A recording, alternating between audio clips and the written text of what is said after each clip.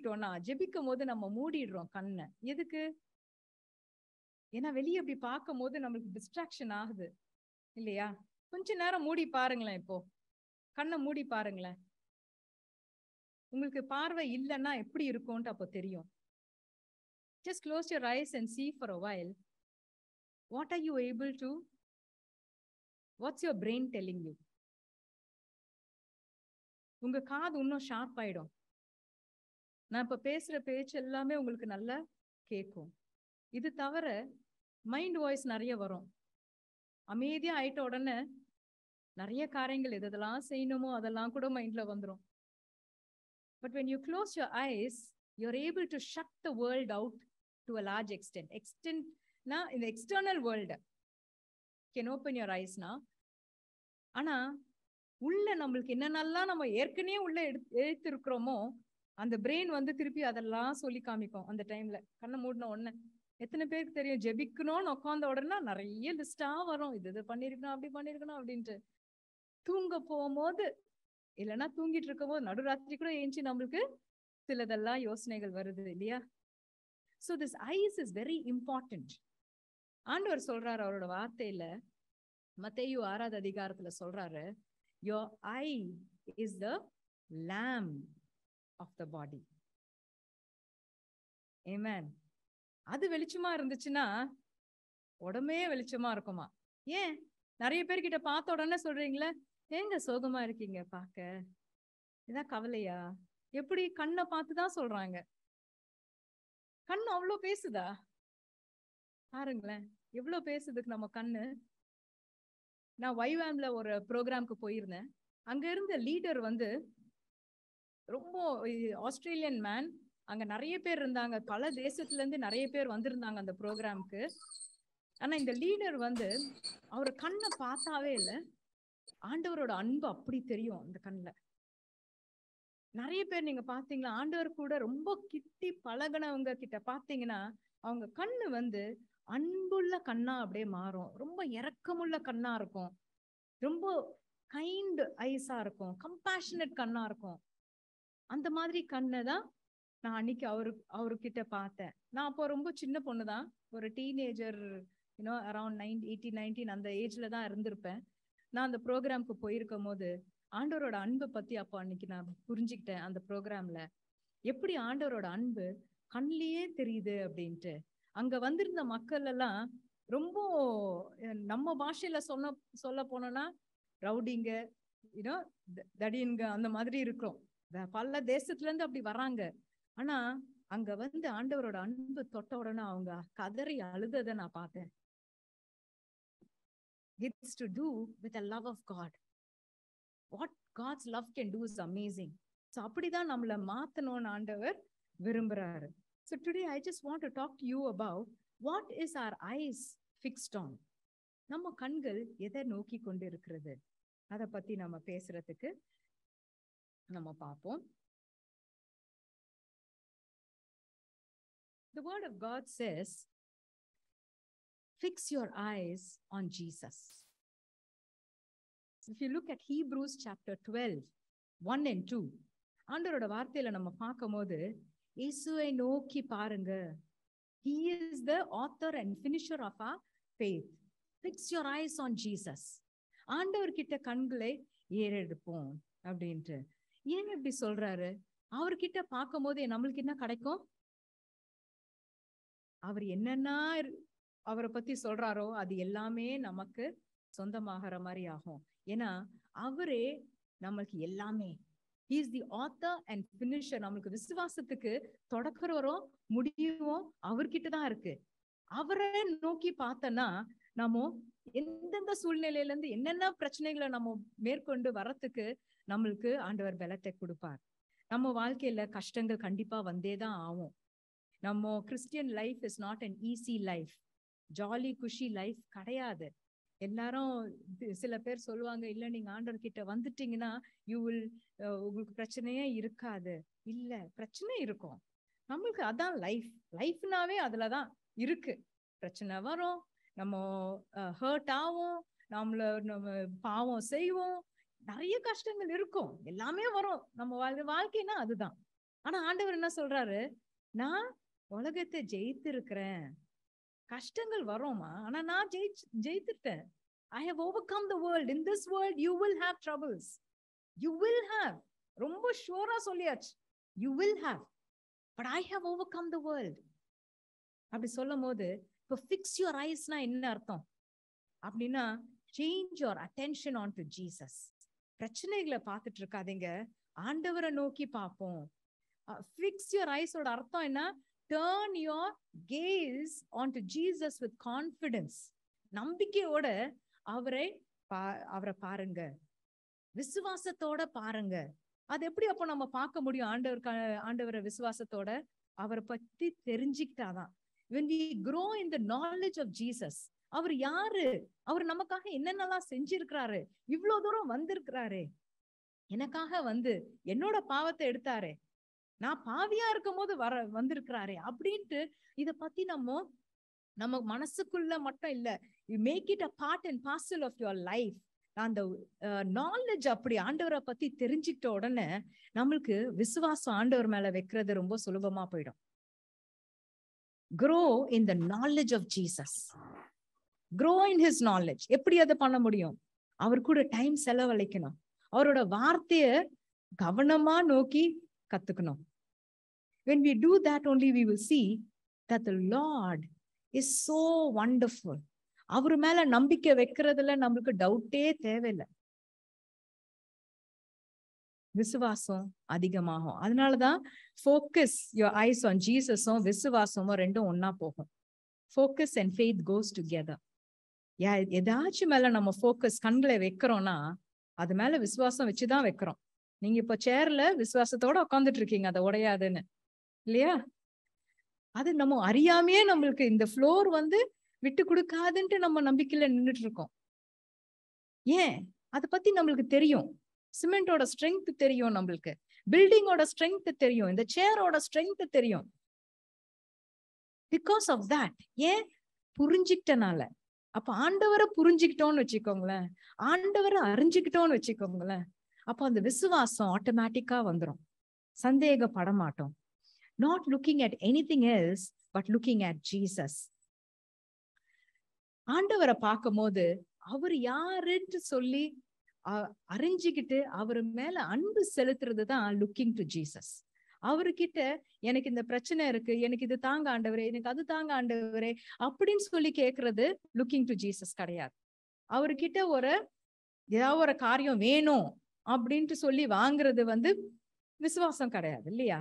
நம்ம நேரம் ஆண்டவர்கிட்ட போகும்போது எப்படி போனோம்? go to him for who he is. அவர் யாருன்னு தெரிஞ்சுக்கிட்டு அவர் இன்ன மாதிரி ஒரு காரியத்தை நமக்கு செஞ்சிருக்கிறாரு முன்னாடியே, அவர் மேல நான் அன்பு செலுத்தணும், அவர்கிட்ட நான் கிட்டி சேரணும். அதனாலதான் ஆண்டவரோட வார்த்தையில போட்டிருக்கு, seek ye first the kingdom of God. அவரோட ராஜ்யத்தை தேடுங்க, இது எல்லாமே உங்களுக்கு கூட கொடுக்கப்படும். அவரை நோக்கி போவோம். எதுக்காக போகணும்? அவர்கிட்ட சேரணும், அவரை மாதிரி ஆகணும், அவர்கிட்ட இன்னும் அன்பு நான் செலுத்தணும்.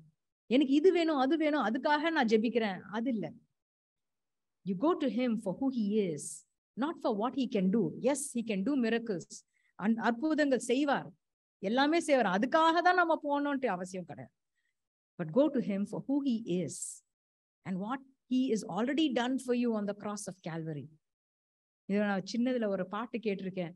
Give me this, Lord. Give me that. You gotta give me mentality. Oh, I really wanted this, and you give me that. Oh, Lord. அந்த மாதிரி எனக்கு இது தாங்க ஆண்டவரே, ஜெபிக்கிறோம்னாவே எனக்கு இது வேணும் ஆண்டவரே, இந்த சாப்பாடு ஆசீர்வாதிங்க ஆண்டவரே, எனக்கு இது போகும்போது அது வேணும், இது வேணும், அது வேணும், இப்படி சொல்லி நம்ம ஜெபிச்சுட்டு கடகடன்னு க்ளோஸ் பண்ணிட்டு போயிடுறோம். ஜெபிச்சியாமா? ஜெபிச்சுட்டேன். அது வேற கம்ப்ளைண்ட். இது நான் கேட்ட ஆண்டவர், இதுக்கு பதிலா இது கொடுத்துருக்கீங்களே அப்படின்ட்டு. அது ஜெபம் கிடையாது. அது வந்து கடகடன்ட்டு ஒரு ஆர்டர் லிஸ்ட் ஆண்டவர் கிட்ட கொடுத்துட்டு போயிடுறோம் இல்ல. ஆண்டவர் செய்யலன்னா அவர் மேல கோவப்படுவோம். எனக்கு இஷ்டப்படி நீங்க ஏன் செய்யல அப்படியும் கேட்போம். அப்புறம் சண்டே வந்து ஆண்டவரே உங்க சித்தத்துக்கு நான் ஒப்பு கொடுக்குறேன்னு சொல்லுவோம். யோசித்து பாருங்க, the Lord is not someone that we should use. அவருதான் நம்மளை யூஸ் பண்ணணும் தவிர நம்ம அவரை யூஸ் பண்ணக்கூடாது. The Lord has already bought us with a price. ஆண்டவர் அவ்வளோ பெரிய காரியத்தை நம்மளுக்கு ஏற்கனவே செய்து விட்டார். நம்ம பாவியா இருக்கும் போது he came to rescue us from sin and eternal damnationல இருந்து நம்ம பாவத்தை, நம்மளோட இருதயத்தையும் நம்ம சோல்லையும் காப்பாத்திட்டார். He has already done that. அவ்வளோ செய்யும் போது மத்ததெல்லாம் செய்யாமையா இருக்க போறார்? அங்கதாங்க விசுவாசம். அதனாலதான் fix your focus on Jesus. Fix your focus on Jesus. So I want to talk to you about Peter who walked on water with Jesus. மத்தேயு சாப்டர் 14ல பார்க்கலாம். 14வது அதிகாரத்துல நீங்க பாப்பீங்க. 22வது வசனத்துல இருந்து 33வது வசனம் வரைக்கும் வாசித்தோம்னா there is this incident. இப்ப நான் அது படிக்கிறதுக்கு பதிலா நான் அந்த கதையை நான் சொல்றேன். இதுக்கு முன்னாடி என்ன ஆச்சுன்னு நான் சொல்றேன். இந்த ஒரு நாள் இருந்தது. when John the Baptist, ஜீசஸோட கசினை சாவடிச்சிட்டாங்க. ஜீசஸ்க்கு அதை கேள்விப்படுறாரு. அதுக்கப்புறம் he goes and then there is a multitude of people. நிறைய பேர் வந்துட்டாங்க இயேசுசாமி பேசுறத கேட்கறதுக்கு. அவர் மன உருகி போய் அவங்க கிட்ட எல்லாம் பேச ஆரம்பிக்கிறாரு. பேசின உடனே டிசைபிள் சொல்றாங்க, ஆண்டவரே இருட்டாயிடுச்சு, அனுப்பி விட்டுறலாம், பசிக்கும் எல்லாருக்கும் அப்படின்னு. இயேசுசாமி என்ன பார்த்து சொன்னாராங்க, நீங்க கொடுங்க சாப்பாடு எல்லாருக்கும். எத்தனை கடையில போயிட்டு எத்தனை ஐட்டம் நாங்க வாங்கினாலும், இங்க இருக்கிற எல்லா கடையில இருந்து வாங்கினாலும் இந்த 5000 பேரை எப்படி ஆண்டவரே நாங்க இது பண்ண முடியும்? உடனே இன்னும் இருக்கு கையில, அதை எடுத்து ஆண்டவர் ஆசீர்வதிச்சு எல்லாருக்கும் கொடுத்தாரு. இதெல்லாம் இப்ப பார்த்துட்டு கடைசி எண்ட் ஆஃப் த டே வந்துருச்சு. ஜீசஸ் டிசைபிள்ஸ பார்த்து சொல்றாரு, நீங்க போங்க, அடுத்த பக்கம் போங்க, கப்பல் எடுத்துட்டு போங்க, நான் வரேன் அப்படின்ட்டு. இப்ப ஆண்டவருக்கு எல்லாமே தெரியுமா தெரியாதா? எல்லாமே தெரியும். அன்னைக்கு நைட்டு புயல் வரப்போகுதுன்னு தெரியுமா தெரியாதா? தெரிஞ்சிருக்கும். ஆனாலும் டிசைபிள்ஸ புயலுக்குள்ள போக சொல்றாரு. அது டிசைபிள்ஸ்க்கு தெரியாது, நீங்க போங்கன்னு சொல்றாரு. See, when problems come in our life, sometimes we think God doesn't know it. Sometimes God allows us to go. ஆண்டவர் புயல் வருதுன்னு தெரிஞ்சுக்கிட்டே நம்மள அனுப்புறாரு. But he knows it. அவருக்கு தெரியும் புயல் வருது. இவங்க பாதி தூரம் கூட கிராஸ் பண்ணல. ஒரு 2-3 ஹவர்ல கிராஸ் பண்ண வேண்டியது நடு ராத்திரியிலயும் நடு கடவுள்ல தான் இருக்கிறாங்க. And they are scared. One more thing you should notice. இது செகண்ட் இன்சிடென்ட் நடக்குது புயல்ல இவங்க மாட்டிட்டு இருக்கிறது. மத்தேயு 8வது அதிகாரத்துல பாத்தீங்கன்னா அதுக்கு முன்னாடி கப்பல்ல இயேசுசாமி இருக்கிறாரு, தூங்கிட்டு இருக்கிறாரு. அப்போ புயல் வருது. அப்ப பாக்குறாங்க இயேசுசாமி ஏஞ்சி நின்னு ஷூ அமைதியா இருன்னு சொன்ன உடனே காற்றும் கடலும் அமைதி ஆவறத டிசைபிள்ஸ் பார்த்து இருக்கிறாங்க. அப்ப இயேசுசாமி என்ன சொல்றாரு, ஓ யூ ஆஃப் லிட்டில் ஃபெய்த், நம்பிக்கை அவ்வளவு குறைவுதானா உங்களுக்கு, நானே கூட இருக்கிறேனே. டிசைபிள்ஸ் ஆச்சரியப்படுறாங்க, யாரையா இது, கடலும் காற்று கூட இவரை மதிக்குதே எப்படி? இப்ப 2வது வாட்டி அப்போ அந்த இன்சிடென்ட்ஸ் ஞாபகம் வந்திருக்கணும் இப்பவும். ஆனா நம்பிக்கை குறைவாதான் இருக்குது. அந்த கடல்ல இருக்கும் போது இயேசுசாமிக்கு தெரியும் அவரோட பிள்ளைங்க அங்க கஷ்டப்படுறத அவர் பாக்குறார். இன்னைக்கு நீங்க கஷ்டப்பட்டுட்டு இருக்கிறீங்கன்னா ஆண்டவர் பாக்குறார். அவருக்கு எல்லாமே தெரியும். என்னென்ன கஷ்டம் இருக்கோ, மத்தவங்க கிட்ட சொல்ல முடியாத கஷ்டங்கள் இருக்கும் போது, தனியா இருக்கிறேன்னு நடக்கும் போது, நீங்க தனியா இல்ல, ஆண்டவர் வரார். He is walking and coming on the water for us. தண்ணீர் மேல நடந்து வர்றத பார்த்து இவங்க பயந்து போயிட்டாங்க, பேயோ அப்படின்னு நினைச்சு பயப்படுறாங்க. When he gets scared, Jesus says, don't be afraid. நாதாமா, நீ பயப்படாத. அப்ப பீட்டர் சொல்றார், ஆண்டவரே நீங்கன்னா நானும் வரனே. பீட்டர் மட்டும்தான் அதை கேள்வி கேட்டார். மத்தவங்க எல்லாம் என்ன யோசிச்சிருப்பாங்க, பீட்டர் நடந்து போட்டோம், பார்க்கலாம், நல்லபடியா போச்சுன்னா நம்மளும் நடக்கலாம்னு யோசிச்சிருப்பாங்களோ தெரியல. ஆனா நிறைய பேர் அந்த மாதிரிதான், மத்தவங்க பண்ணட்டும், நம்ம பார்க்கலாம் எப்படி போகுது, எவ்வளவு தூரம் போகுது அப்படின்ட்டும் பாக்குறது உண்டு. வேடிக்கை பார்ப்போம், அவங்களுக்கு சரியா நடக்குதா இல்லையான்னு பார்த்துட்டு நம்ம டிசிஷன் எடுத்துக்கலாம் அப்படின்னும் யோசிப்போம். ஆனா பீட்டர் அப்படி இல்லை. ஆண்டவரை பார்த்த உடனே நடக்கணும்னு தோணுச்சு, நடந்தார், தண்ணீர் மேல நடந்தார். இப்ப 2 காரியம் இங்க நோட்டீஸ் பண்ணணும். இயேசு சாமி வரும்போது he defies all the laws and he comes. அப்போல்லாம் என்ன மாதிரி ஒரு லா இருந்துச்சு? மாரல் லாஸ், ரிலிஜியஸ் லாஸ் எல்லாம் இருந்தது. நீங்க நல்லது செஞ்சா அவர் நல்லது செய்வார், நீங்க சாக்ரிஃபைஸ் பண்ணா அவருக்கு பிரியமா செய்றீங்க. இந்த மாதிரி ஜெபம் ஒரு 10 வாட்டி பண்ணீங்கன்னா ஒரு நாள்ல ஆண்டவர் உங்க மேல பிரியமா இருப்பார். இப்படிதான் நம்ம ஆண்டவருக்கு ஏதாவது கொடுத்தா ஆண்டவர் நம்மளுக்கு திருப்பி ஏதாவது கொடுப்பார்.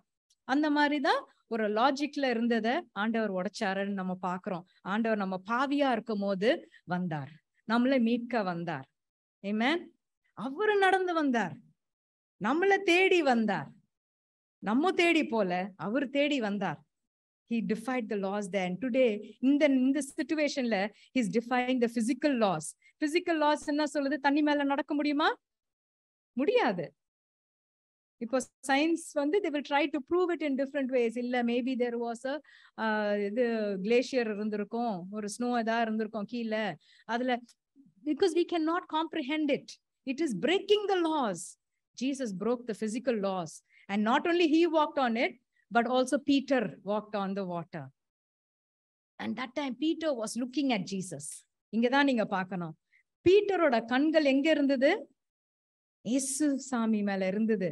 இருந்த வரைக்கும் he could defy the physical laws and walk on the water. விசுவாசத்தோட நடக்க முடிஞ்சது. ஃபோக்கஸ் ஷிஃப்ட் ஆன உடனே என்ன ஆச்சு? பாக்குறாரு, ஐயோ இவ்வளவு பெரிய அலைகளா, இது மேலயா நடந்துட்டு இருக்கேன், ஐயோ காத்து இப்படி பலமா அடிக்குது, என்ன பண்ண போறோம்? பிரச்சனை இருக்கும் போது ஆண்டவர் மேல விசுவாசத்தை வைப்போம். அவரு மேல போக்கஸ வச்சா நம்மளுக்கு இந்த சைட்ல இருக்கிற பிரச்சனைகள் எல்லாம் நம்ம பார்க்க மாட்டோம். அலைகள் இருக்கு, காற்று இருக்கு, அது போகல, இருந்துட்டு தான் இருந்துச்சு. But yet on top of that, Peter was walking on the water because he was focusing on Jesus. Today, the Lord is telling us, focus on me and you will not be disturbed by this. Disturb ஆக மாட்டோம். காற்று இருக்கு, அலை இருக்கு, புயல் இருக்கு, அது இருந்துட்டு போட்டோம். But I'm making you walk on water. என்ன பெரிய அற்புதம் இங்க நடந்துட்டு இருக்கு, அதை மறந்துடாத. நம்ம நிறைய வாட்டி போக்கஸ மாத்திட்ட உடனே நம்ம பயந்து போயிடுறோம். பயம் விட்டுருது இல்லையா? When fear comes, faith will run away. Faith இருக்காது. பயம் இருந்துச்சுன்னா நம்பிக்கை இருக்காது இல்லையா? Peter is walking on the water. தைரியமா நடந்து போறாரு. இது எப்படி இருந்திருக்கும் கால்லன்னு எனக்கு தெரியல. ஓகே, அந்த அலைகள் மேல அப்படி குளு குளு குளுக்குன்னு இருந்திருக்கோமா, இல்லைன்னா ஃபர்மா இருந்திருக்கோமா, ஒன்னும் புரியல. பட் ஆனா he walked on water. As long as his focus was on Jesus, you can walk over your problems. பிரச்சனைகள் இருக்கும். In this world, you will have troubles. But be of good cheer, I have overcome the world. நான் உலகத்தை ஜெயித்துட்டேன். நீ கவலைப்படாத, பிரச்சனை இருக்கும், காற்று அலைகள் இருக்கும். But you will be above it. You will be over it. You will walk on the water. புரியாத அளவுக்கு ஆண்டவர் நம்ம வாழ்க்கையில செய்ய வல்லமை உள்ளவரா இருக்கிறார். He will defy the laws for you and for me. அந்த மாதிரி உள்ள தேவன் இரு. So let's focus, fix our eyes on Jesus. அப்படி செய்யும் போது we will see that he is the source of the peace, power and hope and everything. நம்ம ப்ராப்ளமே எப்படி பார்க்கணும்னு ஆண்டவர் சொல்லி கொடுப்பார். பெர்ஸ்பெக்டிவ் ஆஃப் எவ்ரிதிங் ஆண்டவர் காமிப்பார். அவரு மேல போக்கஸ் வச்சா, போக்கஸ் அங்கிருந்து மாறிடுச்சுன்னா பயம் தான் வரும். பயம் வந்துருச்சுன்னா that's an opposite of faith. faith அங்க நிக்க முடியாது. only with faith you can please God. எப்படி ஆண்டவரை ப்ளீஸ் பண்ண முடியும்? only with faith. விசுவாசத்தால மட்டும்தான் ஆண்டவரை பிரியப்படுத்த முடியும். So our faith has to be protected. நம்மளோட faith நீங்க காப்பாத்திக்கணும். அந்த நம்பிக்கை அசையாம இருக்கிறதுக்கு நம்ம எஃபர்ட் போடணும். இதே மாதிரி கிங் ஜெஹோஷாபத்னு ஒரு ராஜா இருந்தாரு. அவருக்கு எதிராய் அத்தனை ஆர்மிஸ் வருது, அத்தனை பேர் வராங்கன்ட்டு கேள்விப்படுறாரு. இவர் என்ன பண்றதுன்னு தெரியாம உடனே ஆண்டவர்கிட்ட போயிட்டு கேக்குறாரு, ஆண்டவரே எனக்கு என்ன பண்றதுன்னே தெரியல, but my eyes are on you. என் கண்கள் உங்களை நோக்கிட்டு இருக்குப்பா. In other words, he's saying, Lord, I am dependent only on you. நான் வேற யாரையும் பார்க்கல, என்னோட ஆர்மியை நான் பார்க்கல, என்னோட பலத்தை நான் பார்க்கல, எனக்கு ஒண்ணுமே இல்ல. இவ்வளவு பெரிய ஆர்மி வருது ஆண்டவரே, எனக்கு ஒண்ணுமே செய்யறதுக்கு எனக்கு வழியே கிடையாது. இதை நான் எப்படி நான் மேற்கொள்வேன் ஆண்டவரே? ஆனா நான் உங்களை நோக்கி பாக்குறேன், உங்களை நோக்கி பாக்குறேன். இன்னைக்கு எத்தனை பேர் சொல்லலாம், ஆண்டவரே எனக்கு பலன் இல்ல, எனக்கு தகுதி இல்ல, எனக்கு அந்த மாதிரி ஸ்ட்ரென்த் இல்ல, எனக்கு அந்த மாதிரி ஞானம் இல்ல, புத்திசாலியா அந்த மாதிரி பேசி கீசி எல்லாம் வரணும்னு எனக்கு தெரியாதப்பா. இவங்க எல்லாம் இந்த மாதிரி இருக்கிறாங்கப்பா, எனக்கு இது புயல் மாதிரி வருது, ஒரு ஆர்மி மாதிரி வருது. I put my eyes are on you. நான் வேற யார்கிட்டயும் ஹெல்ப்புக்கு போல. Some trust in horses, some trust in chariots, but those who trust in the name of the Lord will be saved. உங்களையே நோக்கி பாக்குறான்ப்பா, நான் வேற எங்கேயும் போல, வேற ஒரு மனுஷன் கிட்டயும் போல. ஜெஹோஷாபத் சில ஆலைஸ் கிட்ட இருந்து கூப்பிட்டு கேட்டிருக்கலாம், நீங்க உங்க ஆர்மிஸ் கொஞ்சம் அனுப்புறீங்களா, எனக்கு ஹெல்ப் தேவை அப்படின்னு கேட்டிருக்கலாம். வேற எங்கேயும் போகாம அவர் என்ன பண்ணாரு, ஆண்டவரை நோக்கி கூப்பிட்டார். அப்ப ஆண்டவர் என்ன சொல்றாரு, the battle is not yours. நான் சண்டை போடுறேன், உன்னுக்காக நான் சண்டை போடுறேன், நீ அமைதியா இரு. stand firm. அங்க வார்த்தை என்ன போட்டிருக்குன்னா, stand firm and stand still. Hold your positions. இதுதான் variations interpretations பைபிள்ல பார்க்கணும். இந்த வேர்ட்ஸ் தான் போட்டிருக்கு. stand firm and hold your position. stand still and hold your position. அப்படின்னா என்ன அர்த்தம்? உங்க விசுவாசத்துல அப்படியே நிலை நிறுத்துங்க. stand firm in your faith. அசையாம நில்லுங்க, அமைதியா நில்லுங்க. be still and know that I am God என்று அதுதான் சொல்றாரு. நீங்க அமைதியா இருங்க, அப்பதான் நான் வேலை செய்ய முடியும். நம்மளும் சேர்ந்து அவருக்கு ஹெல்ப் பண்ணோம்னு சொல்லிட்டு இங்கேயும் அங்கேயும் ஓடி ஓடி எல்லாம் பண்ணோம்னா, that's not standing still. Even God tells you stand still, stand firm. விசுவாசத்துல உறுதியா நில்லுங்கன்னு சொல்லும் போது அதுக்கு ஒரு அர்த்தம் உண்டு. அமைதியா இருங்க, நான் வேலை செய்யறேன், அவசரப்பட வேண்டாம், நான் பாக்குறேன். அவர் போனாரு. You will not need to fight this battle ன்னு சொன்னார். நீங்க சண்டை போட வேண்டாம், நான் சண்டை போட்டு உங்களுக்கு ஜெயத்தை தரேன்.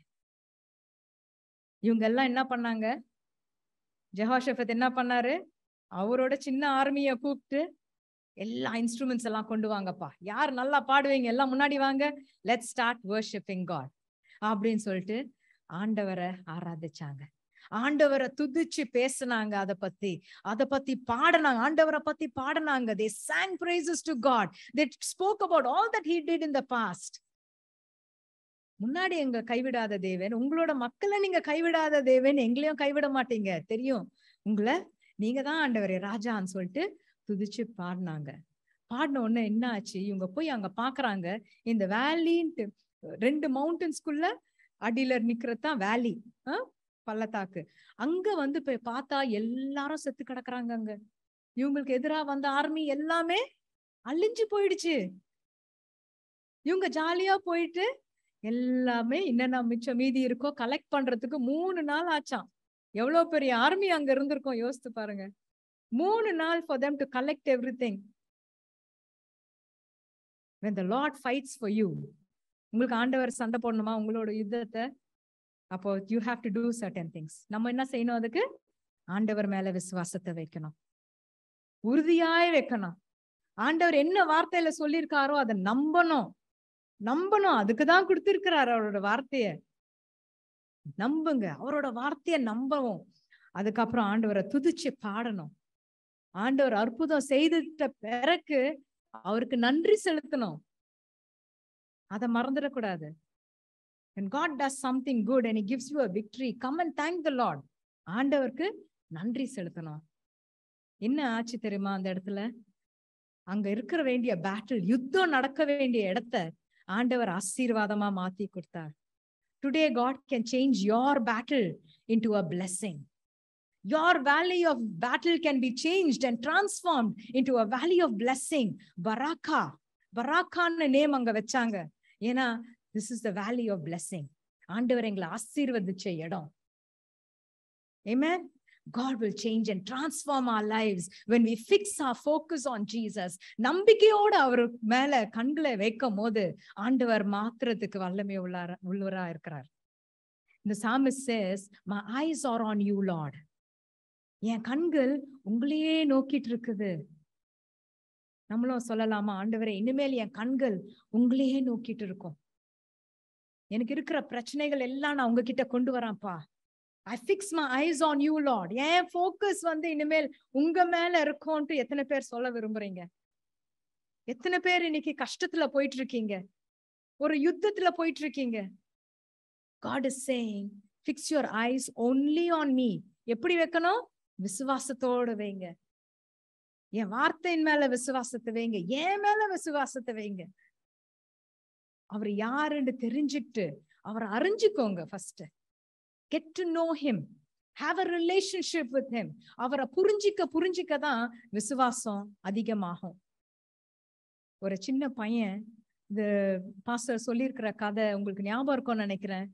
ஒரு எர்த்குவேக்ல அந்த கிளாஸ் ரூம்ல இருக்கிற நிறைய பிள்ளைங்க அந்த பூமி அதிர்ச்சியில உள்ள போயிட்டாங்க. மேல ஃபுல்லா அந்த கட்டடம் எல்லாம் உளுந்துருக்கு. இவங்க ஒரு சின்ன இடத்துல அவங்க மாட்டிக்கிட்டு இருக்கிறாங்க. அந்த இடத்துல எல்லா பிள்ளைங்களும் அழுவ ஆரம்பிக்கிறாங்க. என்ன பண்றது தெரியலையே, இப்ப மாட்டிக்கிட்டோமே, இப்படி எப்படி போறது வெளியேன்னு. அங்க ஒரு பையன் இருந்து சொன்னா, டோன்ட் வரி, கவலைப்படாதீங்க, எங்க அப்பா வருவாரு, எங்க அப்பா வருவாரு. நிச்சயமாவே அவங்க அப்பா வந்தாரு.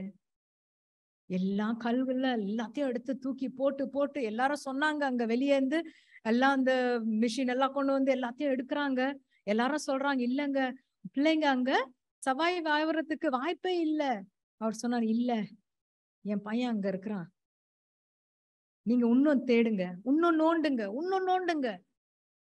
நோண்டி எடுத்த உடனே அவரு விடவே இல்லையே. பையனை பாக்குற வரைக்கும் அவரு விடல. பையனுக்கு அது தெரியும், அப்பா விடமாட்டாரு. அதேதான் நம்மளோட அப்பாவும். நம்ம கஷ்டத்துல இருக்கும் போது, நம்மள அலைகள் நம்மளுக்கு மேற்கொண்டு வரும்போது அவர் தண்ணீர்ல நடந்து வராரு. எதுக்காக? உங்களுக்கும் எனக்கும் உதவி செய்யறதுக்காக வராரு. பாவியா இருக்கும் போது அவர் அவரோட ஒரே பேரான குமார அனுப்பினார். அதுதான் நம்மளோட தேவன். இன்னைக்கு உங்களுக்கும் எனக்கும் திருப்பி ஞாபகம் கொடுக்கிறாரு. இந்த மாதிரி நீங்க போக்கஸ் என் மேல வச்சா I will be there, I will come. எப்படி அந்த சின்ன பையனுக்கு தெரியும் அவங்க அப்பா வருவாருன்னு? ஏன்னா அப்பாவை நல்லா அறிஞ்சிருந்தான். he knew his father very well. நம்மளுக்கும் நம்மளோட அப்பாவை நல்லா தெரிஞ்சிச்சுன்னா நம்மளுக்கும் தெரியும் இந்த பிரச்சனையில ஆண்டவர் செய்வார். உறுதியா நிற்போம். அதுதான் அந்த ரிலேஷன்ஷிப்பை பில்ட் பண்ணோம் ஆண்டவர் கூட. இல்லைன்னா நம்மளுக்கு புரியாது, விசுவாசத்துல நாம குறைந்து போயிடுவோம். ஆண்டவரை தெரிஞ்சிக்க விசுவாசம் அதிகமாகும். அவர் எப்படி தெரிஞ்சுக்கணும்? அவரோட வார்த்தையும் அவர் கூட டைம் செலவழிக்கிறதுலையும். அப்படி பண்ணும் போது ஆண்டவர் சொல்றாரு, இன்னைக்கு அழுதுட்டு இருக்கியாமா, நான் உனக்கு சந்தோஷத்தை கொண்டு வருவேன், நீ நாளைக்கு சிரிக்க போற. நான் சொல்லல, ஆண்டவரோட வார்த்தையில போட்டிருக்கு. லூக் சாப்டர் 6 verse 21ல நீங்க பாருங்களேன். இன்னைக்கு நீங்க அழுதுட்டு இருக்கிறீங்களா? உங்களுக்கு சிரிப்பு உண்டு.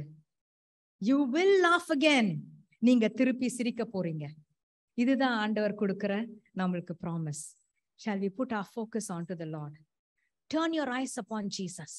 Look full in his wonderful face, and the things of the earth will go strangely dim in the light of his glory and grace. அவர் மேல கண்ணை வைப்போம், அவர் மேல நம்மளோட ஃபோக்கஸை வைப்போம்.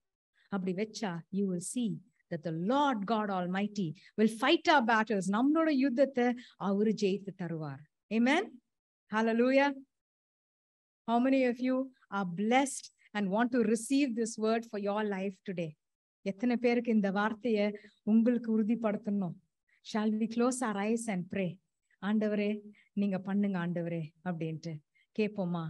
இந்த பாட்டு பாடலாம். இருள் சூழ்ந்த லோகத்தில் பாடும் போது let's just give our lives to the Lord and say, ஆண்டவரே இதுதான் என்னோட யுத்தம். This is the battle I'm facing. Lord, I have lost my faith, Lord. I'm going to fix my focus back on you, Lord. உங்களுக்கு தான் எல்லாம் தெரியும் ஆண்டவரே. இந்த யுத்தத்தை நீங்க எனக்கு ஜெயித்து தாங்கப்பா. நான் விசுவாசத்துல உங்களோட வார்த்தையில உறுதியா நிக்கணும்னு விரும்புறேன்ப்பா அப்படின்னு சொல்லலாமா? Let's just tell him. நீங்க பேசுங்க ஆண்டவர் கூட, நீங்க பேசுங்க. இந்த பாட்டை பாடும் போது நீங்க பேசிட்டே இருங்க. உங்களோட பிரச்சனத்தை ஆண்டவர் பாதை அடியில வச்சிடலாம். ஓகே?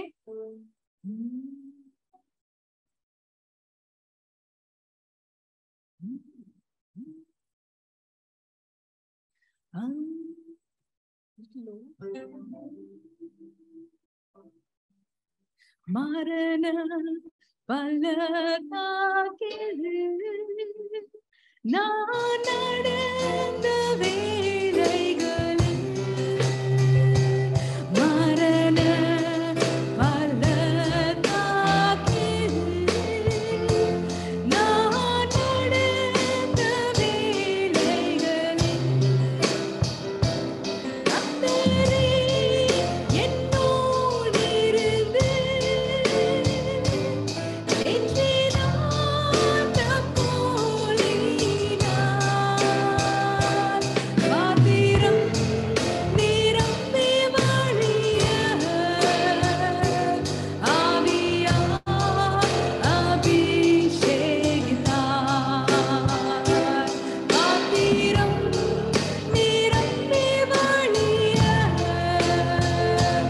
ஆவியால் அபிஷேகித்தார். அஞ்சிடே அஞ்சிடே என் நேசர் என்னோடு இருப்பதால் அஞ்சிடே அஞ்சிடே என் நேசர் என்னோடு இருப்பதால் ஆமென்.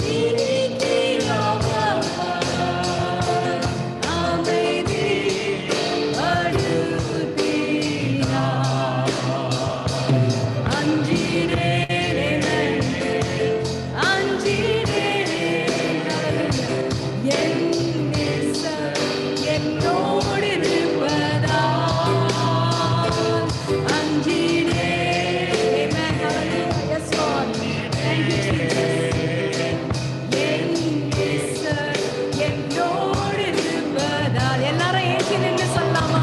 அஞ்சிடே அஞ்சிடே